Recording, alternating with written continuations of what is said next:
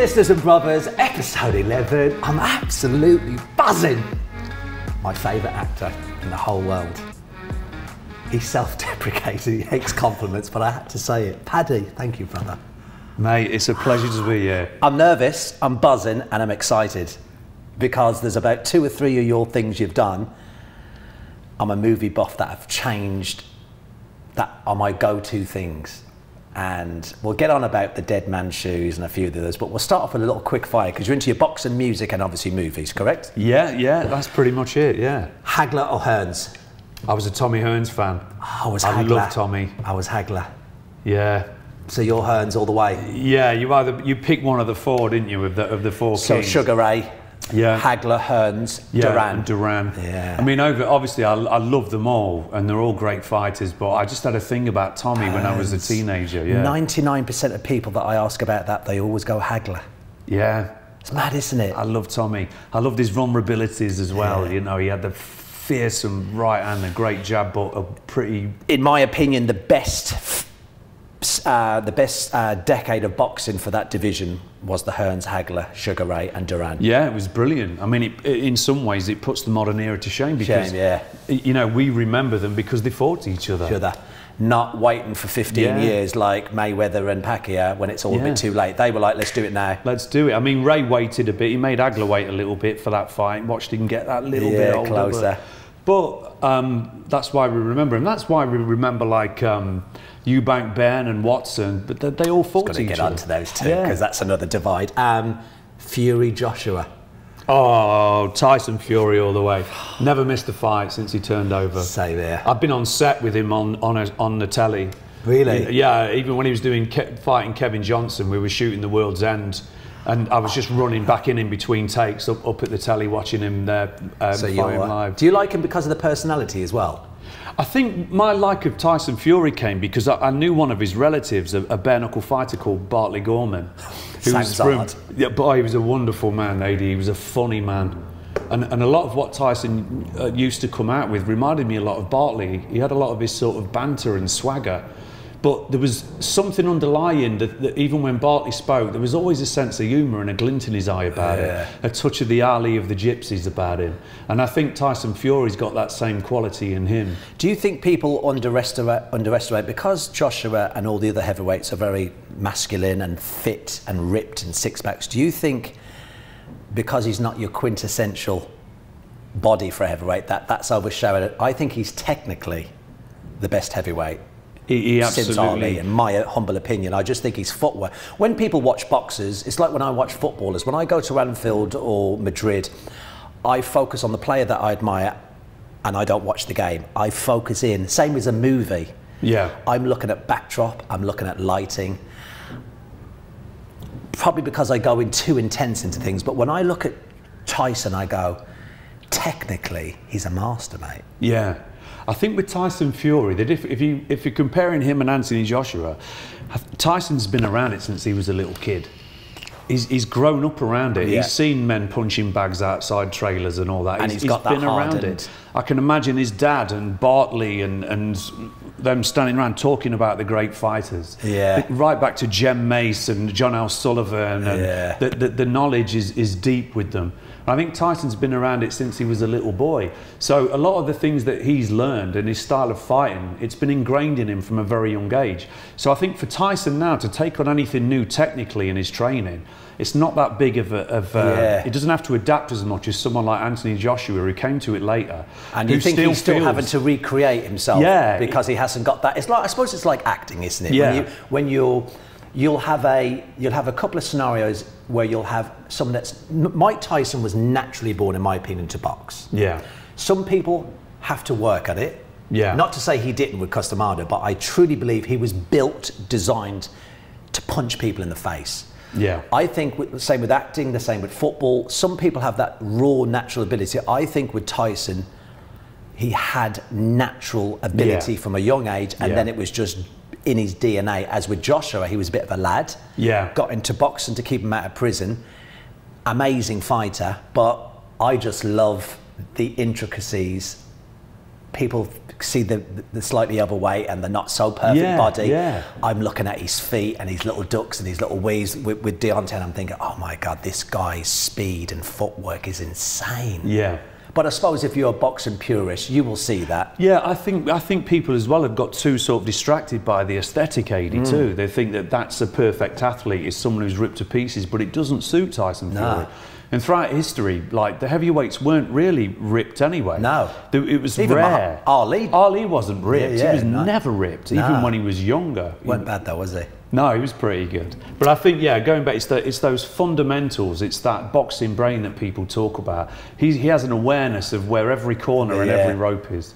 And he's always one step ahead. As well, isn't he? Yeah. I mean, Mike Tyson's my favourite boxer. Alan Minter, I exaggerate, is... When I was a kid growing up, Alan Minter, we're the same. I'm a year older than you. Yeah. You're 73. You're 73, 49. Yeah. Alan Minter was the first, believe it or not, not trendy boxer, but then it was Mike Tyson. Changed the game for me. Yeah. And Alex Higgins in snooker. Yeah. George Best in football. All the greats at everything, Adee. They transcend the sport, don't they? Flawed. Yeah. All flawed. The people I've mentioned. Yeah. Geniuses, but flawed geniuses. De Niro, Pacino. Oh, it's a good one, isn't it? They've both done it's swings and roundabouts, isn't it? Really? Yeah, it is. Silly question, really, isn't it? No, but they're both powerhouse actors, and I think, but when they were at the height of doing the greatest work that they did, I think there was great material around as well at the time. We'll leave that as a. I can't pick one. They're both too good. Jimi Hendrix, Phil Lynott, and Thin Lizzy. I think I'd have to tip on the Hendrix train with that one. Yeah. Beatles or Stones? Oh, the Beatles. Oh, you're a Beatles? The Beatles, yeah. Yeah, it's funny. I'm Stones all the way. Oh, yeah. I can see that. I can understand that.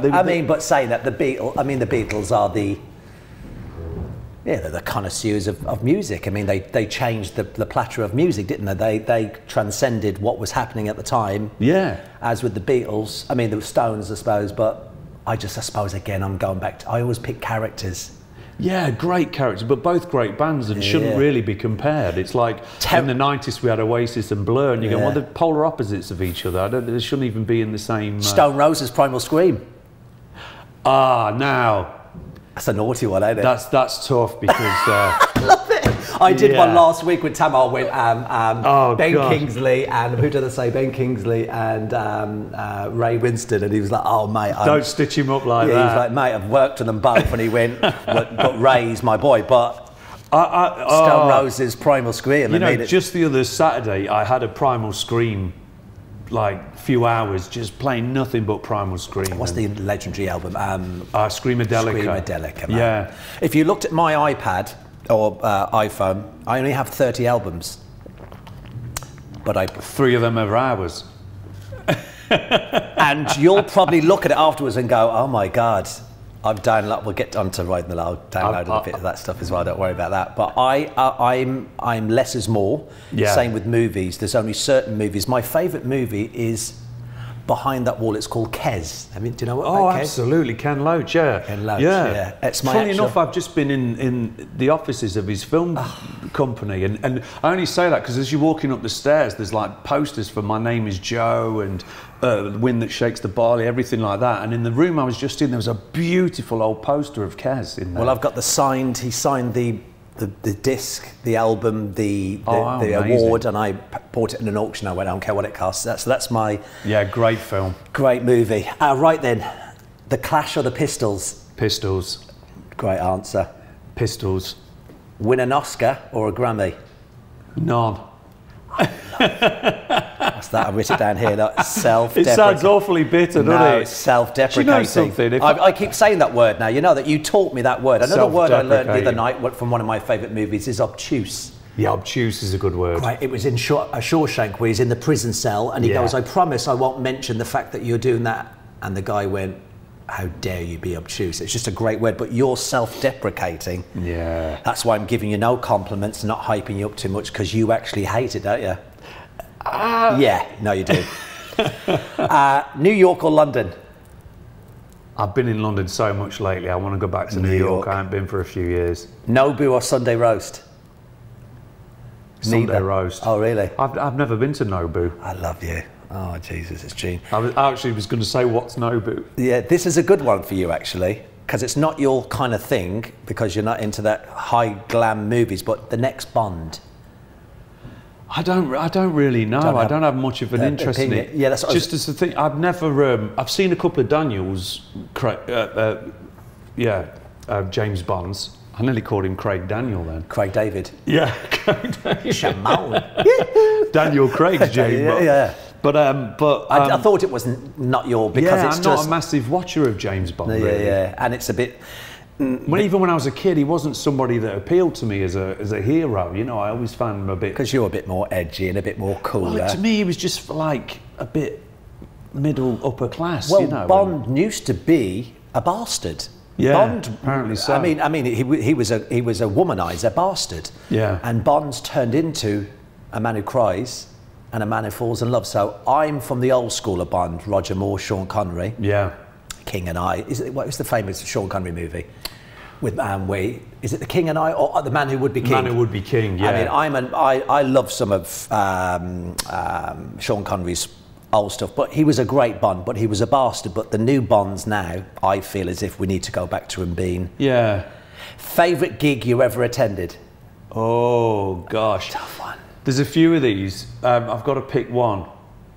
I absolutely love a band called Guided by Voices. I've heard of it. And I've been all over America to see them. And Robert Pollard is there. I knew you'd have a quirky, unusual, sort of underground band that only the fucking connoisseurs of music will go, oh yeah, man. It's like, I'm expecting you to go. I went to see Led Zeppelin.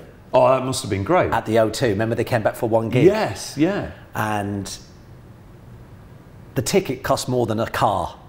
Oh, I bet, yeah. I didn't care. And I'm not super wealthy at all. Do you remember who was playing drums for them then? Was it? I was just... you were just there for the music and, yeah. Jimmy Page and that, I was just like... But Zeppelin, and I went to see U2 in Miami. Yeah, what tour was that? This was 2000 and it was... was it the Pop Mart tour? It was where the spider... The ant glasses... I saw them at Wembley on the Zoo Roper tour. That's the one, yes, yes. They were phenomenal. And in Miami, I flew out on my own. Yeah. And I was like, but Zeppelin, even though it was his voice was still there. Yeah, wow. Proper band. Favourite movie? I think it's One Flew Over the Cuckoo's Nest. It's Jack Nicholson. Yeah, I love that film. I was expecting you to come out with another obscure underground French movie from the new wave. And the last one, favourite band? Guided by Voices. Oh, so that is your favourite band? Yeah. Really? Yeah, absolutely. Yeah. Yeah, changed my head. When I got into Guided by Voices and Bob's writing, it flipped. It was like it just switched something on in me creatively that it's still a source of inspiration to me now. I love his lyrics. How long do they go back there? They're not I think in the 80s they started making music. Right. But they're still going now. I mean, there's been lots of band members coming and going, but Bob's still putting out albums and gigging in his 60s now. But I just think he's an incredible writer. I love that him. quick fire rounds are supposed to last 60 seconds. No way. But the last one I did, the whole quick round took the whole podcast because one of the guys went, "Oh no, mate, I can't just ignore Sir Ben Kingsley." Yeah. I did an afternoon lunch with Ray Winston, and I bought his underpants from Sexy Beast. And he's a bit like you, doesn't really like talking about what he does, but I did say to him, do you mind me asking about that one scene with Sir Ben? And he went, yeah, he stayed in a villa in the mountains on his own to get into character. And he went, have you seen Sexy Beast? Yeah. No, really aggressive, horrible. Yeah. And he stayed in a villa, kept well away from us all until them scenes were done. Because he needed to be that. I was like, it's great British. I mean, Mona Lisa, Long Good Friday. Great films. Bob Hoskins, love Bob Hoskins, but Sexy Beast, it's more of a consumer movie. It's one of my... But like I said, Kes is my number one. Yeah, it's beautiful. Jaws, believe it or not, the original. It's a great movie. It's a brilliant film. And Kes. Yeah, yeah. Mind you, Blade Runner 1, Ridley Scott. That's great. I did have, actually, I had Scorsese or Scott, but again, they're probably directors that your genre of movies are probably... I don't know, I think probably I've loved both. What is your favourite movie again? One Flew Over the Cuckoo's One Flew Over the Cuckoo's Nest. Who was the director of that? Milos Forman. Right. Yeah. Of course it's going to be. I went through all the directors and producers on Instagram and on Google last night. I went, what would Paddy? I went, it's got to be, can't be Tarantino who go, no, a bit too modern, kid. Do some homework. I thought Scorsese, Ridley Scott, Blade Runner, and you went, oh no, Flew Over the Cuckoo's Nest, way off. It's a great film, mate. You've seen it, haven't you? Oh yeah, of course. Yeah, it's a great film. I mean, I did a show at Wembley and I did it in New York in front of 25,000 people at Mandalay Bay where we did it was Vidal Sassoon's, it was an anniversary of Vidal. In my industry, he was like the god. Yeah. And I did a stage performance where I used One Flew Over the Cuckoo's Nest with the company I worked with, Lee Stafford, and we had Crazy Horse. What's that song? What's the band called? That song? The Osmonds. Is it? No, it's a really hard song. Crazy Horses.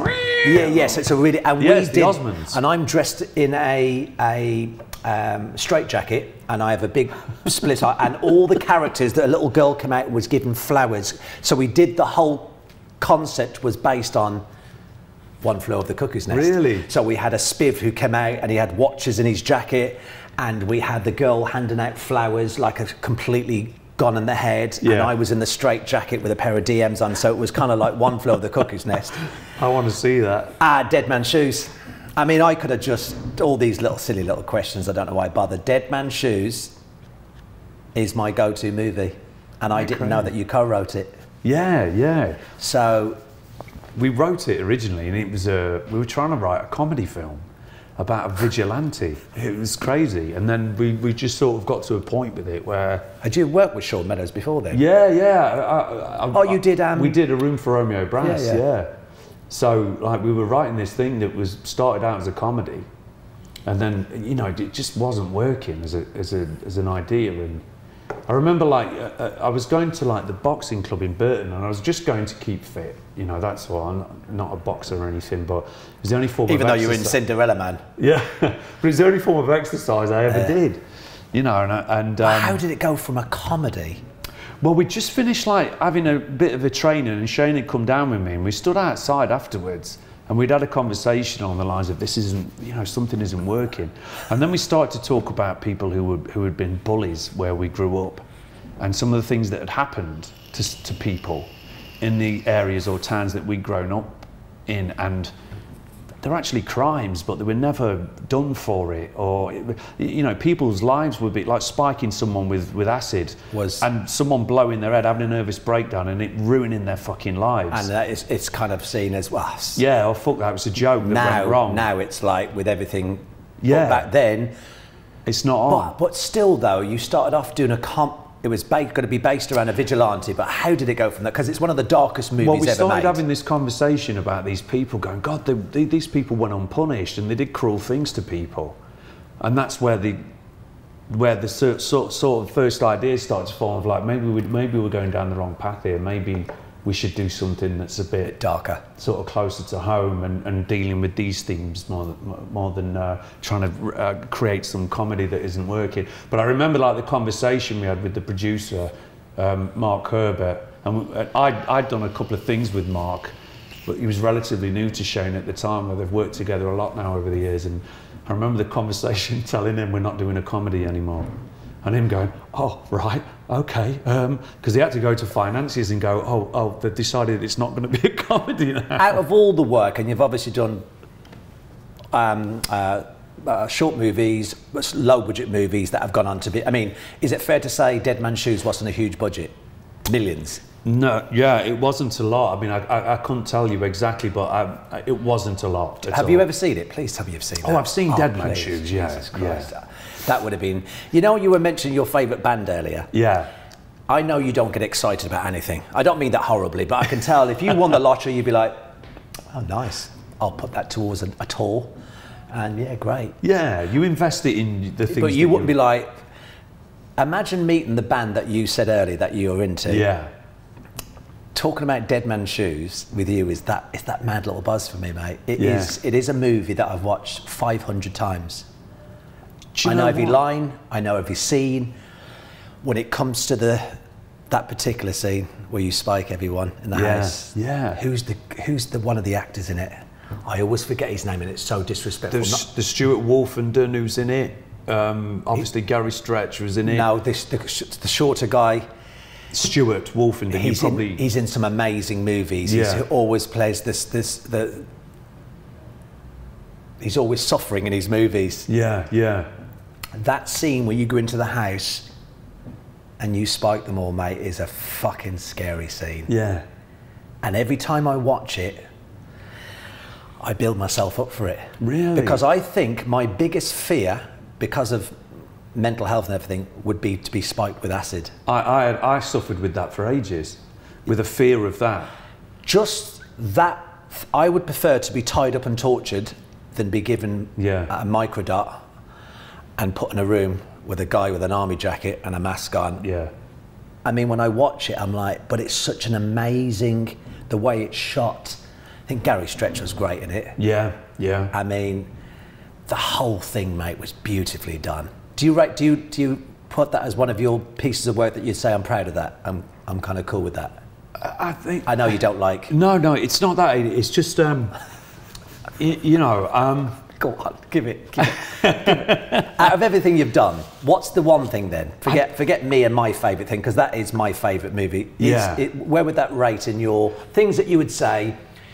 At the end of your day, if someone said, "Oh, just give us a piece of work that you respect and like that you've done," I don't think about it, Adee. You don't. I swear to God. And this isn't me being. It's not me being humble. It's not about humility. I don't think about it.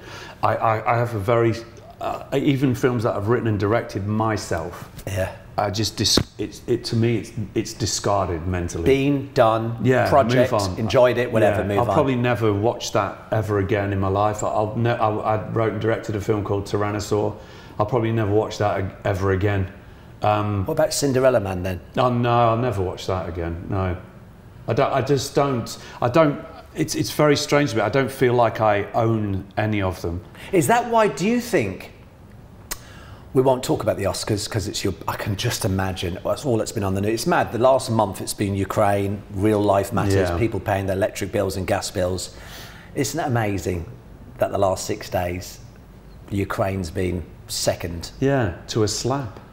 To a slap. Yeah. I mean, I had a little opinion on it because we all have a little opinions, and I thought, my dad died last year and I walked into a bar 2 days later, my mate was telling a joke about cancer and I went, oh, don't stop. Yeah. Just because it affects me.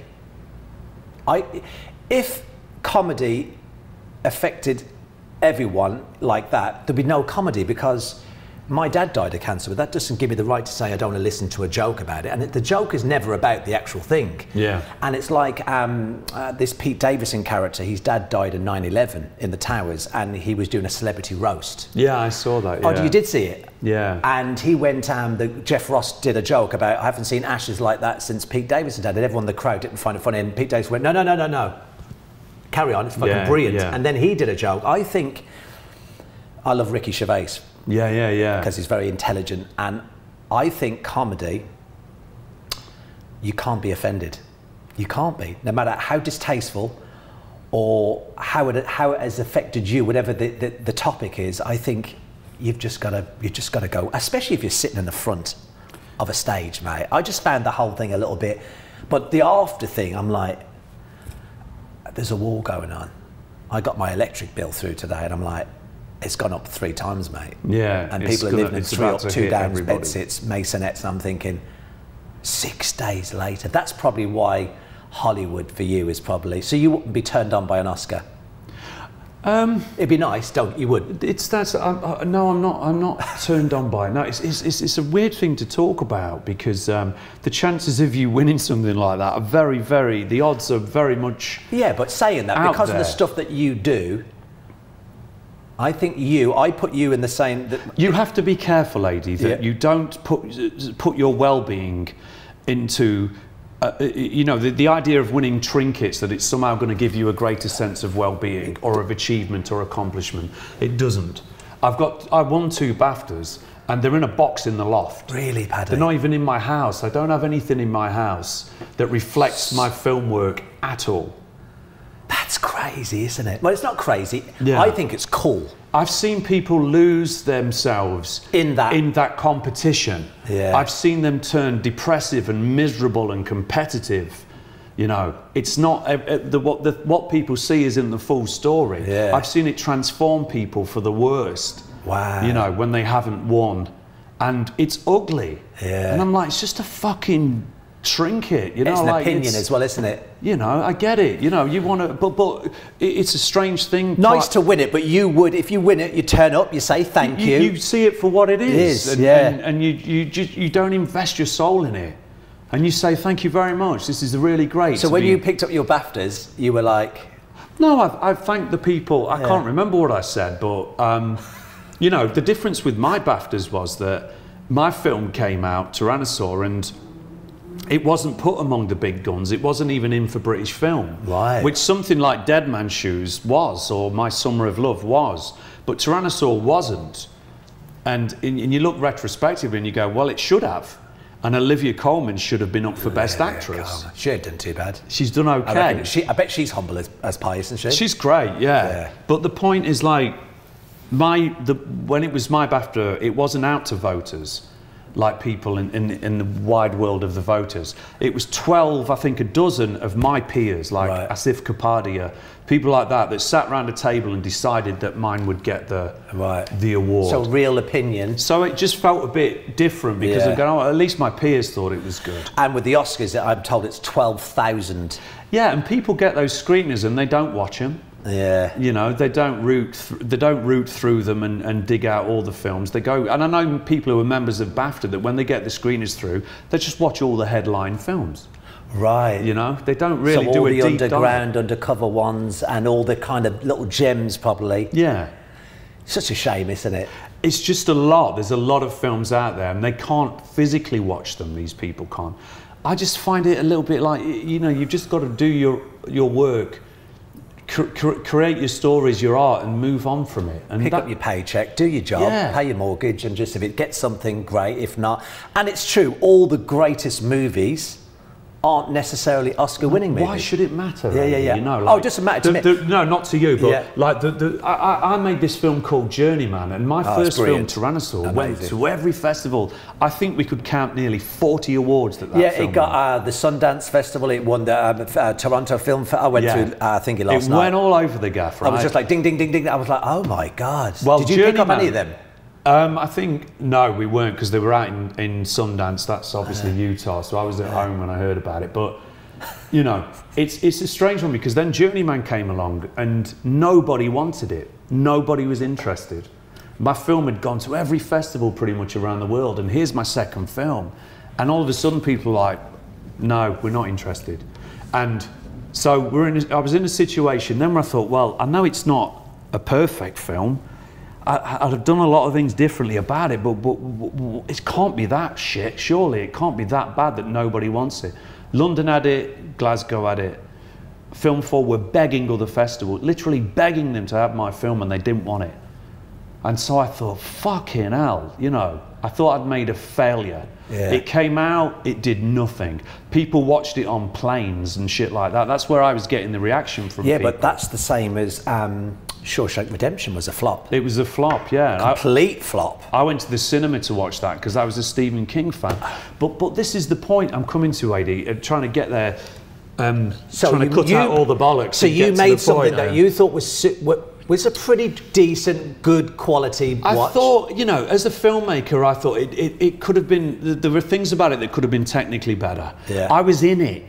I was playing this character, and I was so steeped in the character that sometimes I forgot to wear my director's hat because I was so steeped in this story and the characters. So I looked at it in the cutting room and I went, you've missed opportunities, you missed things because you were so in it. But I thought I'd made a failure. And in the eyes of all these institutions, it looks like a failure. But then the other night I was watching a documentary about Michael Bisping. I watched it. And Michael Bisping tells the story of him.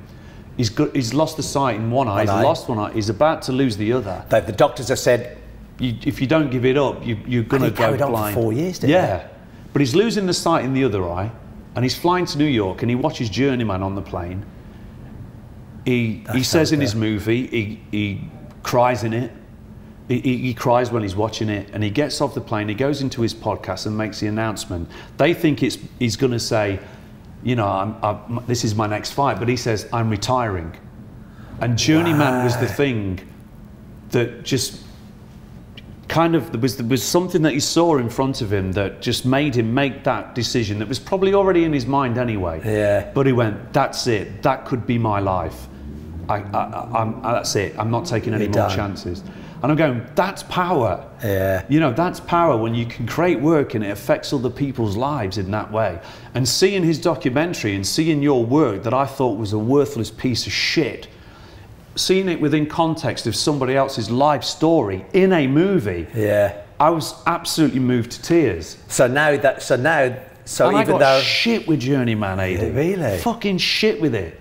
And I thought I was a failure. And I went, thematically, the heart of that film affected people, and that's its power. Well, it's nothing to do with you anymore. It's like the Dead Man's Shoes for me. I mean, there's loads of things you've done, like the comedy stuff. World's End. I actually love the World's End, by the way. Yeah.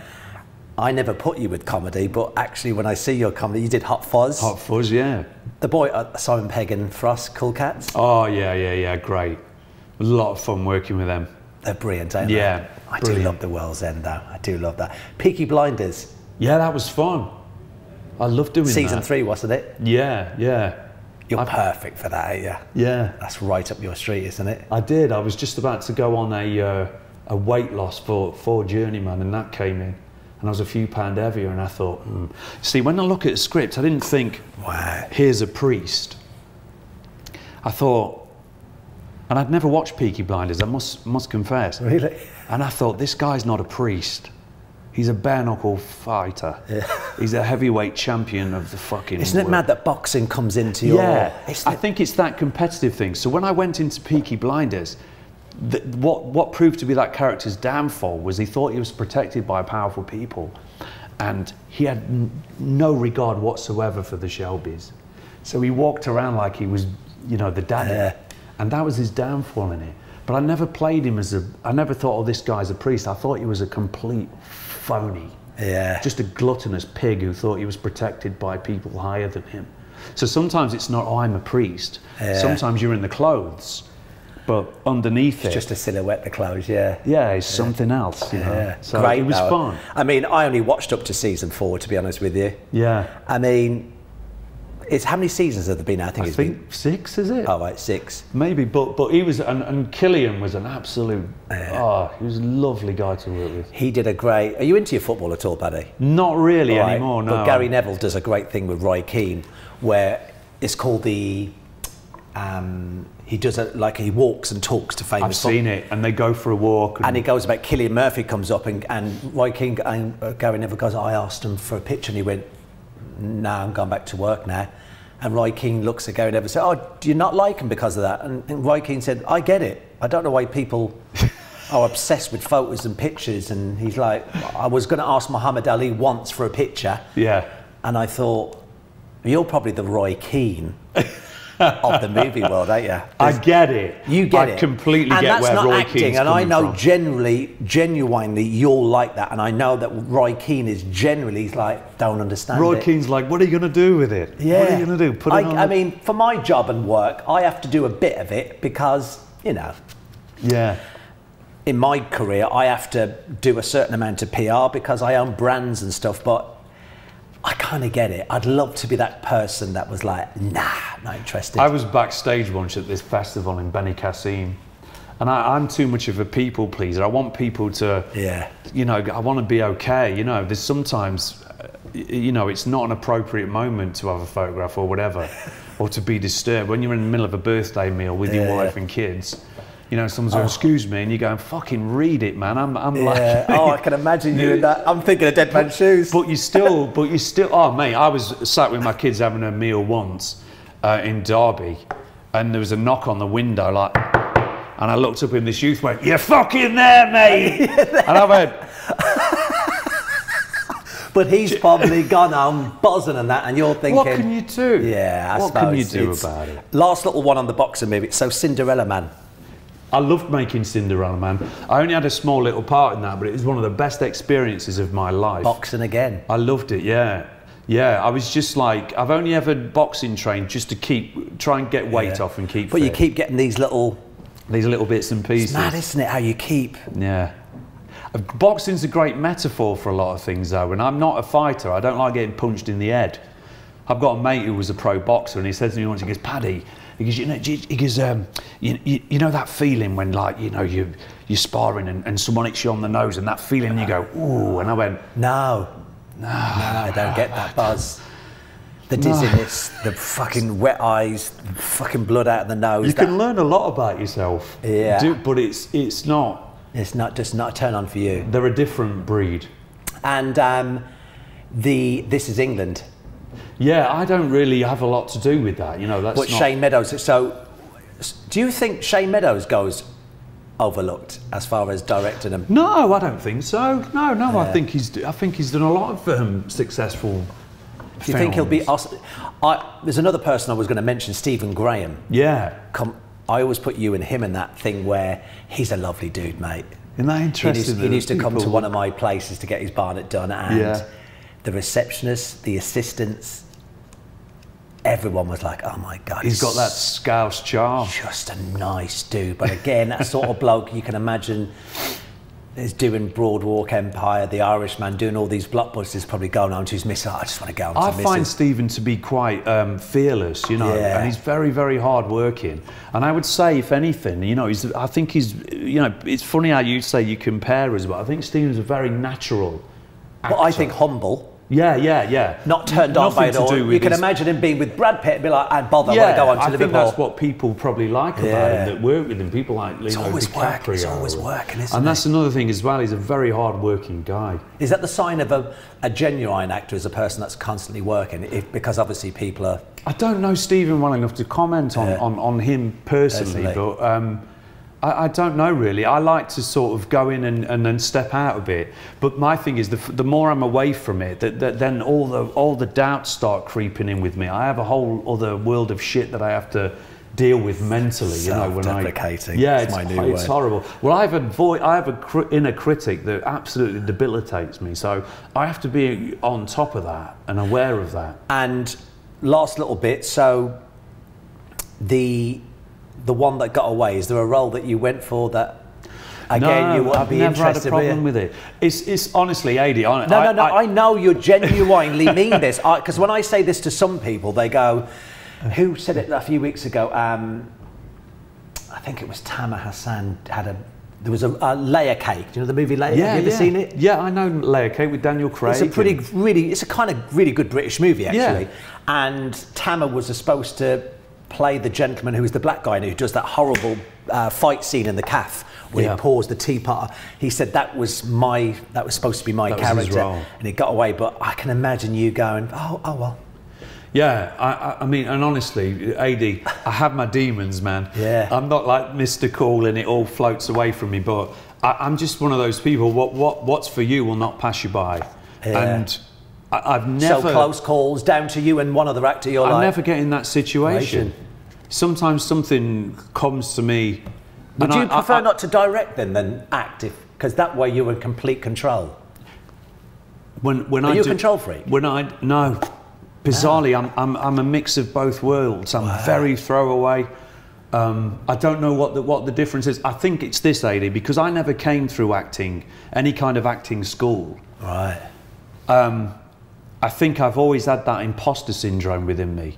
And when it came to working with Shane early on, and I'm improvising a lot of things, but I can improvise with anybody. I don't care who fucking are. Yeah, but Dead Man's Shoes was proper scripted. Yeah. There was no improvisation. No. That was like mostly, we had a script, but then it turned into improvisation. Really? So improvising is not my problem. My problem came when here's a script, and I'm going, I don't know how to break this down. I have no work ethic. I don't understand. So I honestly, so you literally, it was just a load of words. And a load of words, and I'm going, I've got to interpret this and make this work somehow. So I fell into bad habits and bad tricks as an actor that I'm still unpicking now.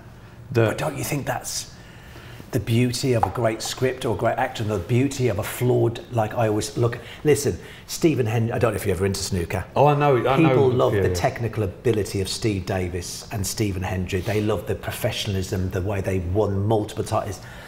Me as a kid, Alex was smoking. I'm not saying because you have to drink and swear and curse to be cool. I don't think that at all, in fact. I think it's nice to be a gentleman and be attention to detail and to work hard at your craft. But when I watched Higgins, same as Mike Tyson, it was just that the flaws, sometimes the flaws in people, in footballers. I look at footballers and boxers and musicians and actors, like the Sex Pistols, technically weren't a great band. No. Technically couldn't play very well. I listened to a great interview from Noel Gallagher about this, and technically, but it was just that. Who cares about technically? I understand, Adee, yeah. But I know in your game, listen, there is a difference. You can't just pick up a script and say, No, but I understand where you're coming from. I think my thing has always been to sort of silence that inner critic, because it can be destructive to me. Right, really? And I think it's to sort of, if I can make that Dead Man's Shoes world and this other sort of world, the craft of it, meet somewhere in the middle, then I think that can be quite potent, you know. And so it's not like if I remember years ago I worked with an acting coach, and people were saying, well, don't you think you're going to lose something? And how can I lose anything? I'm not, that shit ain't going to suddenly disappear. So you don't think, I know what he's probably thinking, maybe if you polish up on the things that you think are flaws, might take away what makes you. I don't think it will. Yeah, right. I really don't think it will. Please tell me you still don't have any lessons though. No, it's more about sort of confidence, freedom. Right. Look, with the script, I couldn't see the freedom in it. Right. A script was like handcuffs to me. I can play a character. I can put on some glasses and play a character now for you. Yeah. It's not a problem. But when I got a script, I couldn't find the freedom in it. Right. You know, and I have a sort of mildly autistic brain as well. So all I'd have is words in front of me. I've got to remember these words. I've got to remember these words. That takes away from the performance. So the more homework I do, the free I am of that, the better my performance is. Because 99% of jobs that I get are not improvised. So they're all like, this is the brief. This is you. Same as me. I can't read or write properly. So I've made. Look, this is how most people would have an auto cue and have their notes. I'm not. I've written little things down, and whenever I've done the shows that I've done, I've always said, "Can't give me a script. I'm not an actor. If you want an actor, pay an actor. But give me a brief, and I'll go through this. I'll make up my own thing." So I'm good at just. Even commercials, I've done commercials before and I've gone, oh guys, I've got a problem with remembering stuff and dialogue. Can I just have the gist of it and and they're like, oh, that don't quite work. Especially morning. I got sacked after 2 days. They went, your voice, your accent, you're not 8 o'clock in the morning TV. I went, yeah, I agree with you. And plus I couldn't read auto cues and kind of like... It's that sort of stuff. Yeah. I've tried to do voiceovers and people will come and send me stuff and go, do you want to narrate this boxing documentary? And I just go, I can't read. I can't sight read. I can't read and give a performance. I can't do it. So everything has to be... I've got to learn it. I've got to learn it. So you'd be used to that. You know, when you see these presenters and they're looking at autocues, you wouldn't be able to read autocues. I couldn't do it, no. Because the bad ones do that. You can see them, the good presenters, it's as if they're not reading anything. Yeah, that's the art of that. And when I watch bad presenters on telly, I go, oh mate, you're looking as if you're doing that, where the good ones are like... Yeah. So, and also they know how to do it. They'll move their hands, yes. They're not focusing on the words, they're like coming in and out, and they've probably studied it a little bit and they're just taking a little bit of a brief from it, but you'd be like, it's not your ball game. No. So you have to learn then. If I'm going on to a job, then but I've just done some ADR on this Game of Thrones thing that I've done. It's a prequel to the Game of Thrones. Wow. And I just did some like ADR on it. Just a little production then. Yeah, a little thing. And, but I'm dying, and I didn't like watching myself at all, but I could see how the work was beginning to happen. I can see how I've learned to become a little bit freer as an actor and less restrained by things mentally and physically, you know. So I just have to do a bit more work than other people do. I can't sit there that morning and learn them. I've tried that. So you have to go over it and over it and over it and over it and I'm over not working. If I'm doing a scene and I'm trying to learn it that morning, I'm literally doing the lines to you, and all I'm trying to do is remember those lines. Whereas if I've done my homework and I know the lines, I'm freer to move. Piss poor preparation equals piss poor performance. There you go, yeah. So that's what I'm a master of. It takes me 50 times longer to do something, but I'll prepare. Yeah. And prepare and prepare. Anything I do, design, when it comes to my products or brands, I'll spend, I suffer with OCD. I don't know. This, for me, if you've seen this during the day, this place is like a show. I've seen it on your videos. I suffered terribly, Paddy, with anxiety, with cleanliness. Living in bed sits all my life. When I got somewhere nice, mind you saying that, even when I was in bed sit land, I remember my first bed sit, and the owner came in and went, "You've painted that." When I do apologise, he went, "No one's ever done that." I've always lived clean. Things like this last night, I was up till 4 in the morning, nervous. Really? And I know for you, it's like, it's a little favour. I know you don't like doing these things. And Max, no, I can do that though. Yeah, Max went, "Oh, he's fucking," the fact that he's doing it, that should take away the nerves. But I went, "Oh, mate, 4 o'clock this morning, couldn't sleep last night, anxiety before you turned up, sweaty hands." And then after 60 seconds, I'm like, "Oh." Yeah, I have that. It goes, but it's all that build up. And I say to myself, it's just a little chit chat. Ask a few questions about a few movies, bit of music, bit of boxing, 30 minutes, which has been 35 done. Second I sat down, it was gone. But until you came, I felt sick, felt ill. And this is every single job I do, every single award I've ever picked up. Yeah. Always have a plan of action, turn up, and always. My thing, Adee, is when I get a job, then the critic comes in, and my first instinct is to run.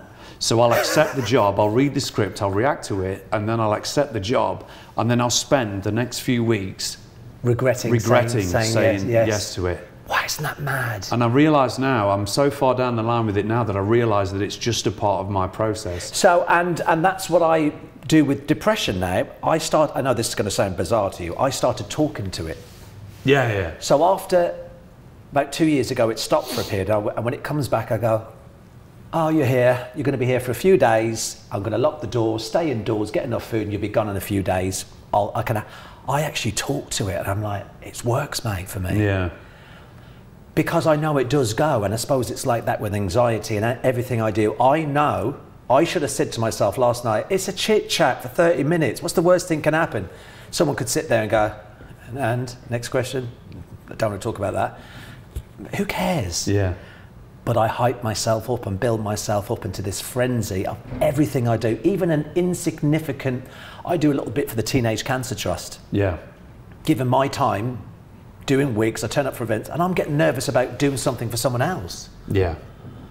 And people are like, "Mate, you need to stop." But I guess that's part and parcel of who we are, isn't it? It is really, Last little question. I know you're into your boxing, UFC. Are you into it? I don't watch it.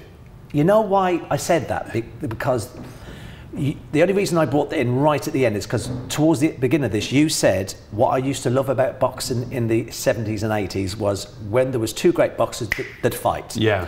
And the only thing I like about the UFC, Dana White, is that they fight each other. He says it. He says, "You're going to fight him. Yeah. You're going to fight him." So that's the only reason it went off. Batteries. Attention to detail.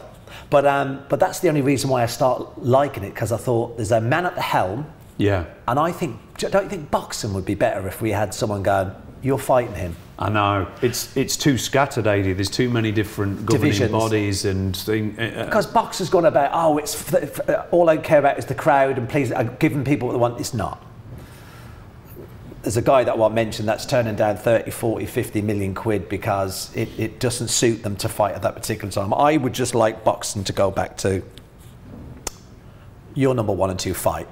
Yeah. And maybe have a little trilogy and then end it. Yeah. But these days, the best fights, I always wanted Pacquiao. and Mayweather 5 years earlier. Yeah, a bit more. When it would have been a good fight. Around the time Pacquiao fought Ricky Hatton, that would have been a good time. And do you reckon that will happen with Joshua and Tyson? It won't happen, will it? I can't see that fight happening. I know, I just feel it. Yeah. I think Tyson will beat Dillian White. I think it'll be a tough fight, that one, Will. Yeah, maybe.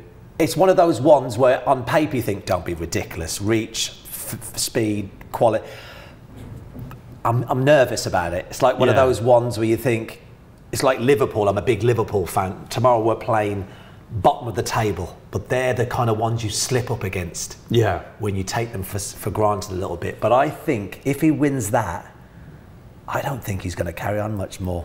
Well, I think that... He's not turned on by money, you know that. Yeah, I get that. I mean, he likes a few quid. Yeah, but I get But he's not turned on by it. He's not doing commercial, endorsement. He does a bit of food, a bit of drink things. I think he'll go, got enough money. Yeah. Still living up north with his missus. Still in Morecambe. Beautiful life.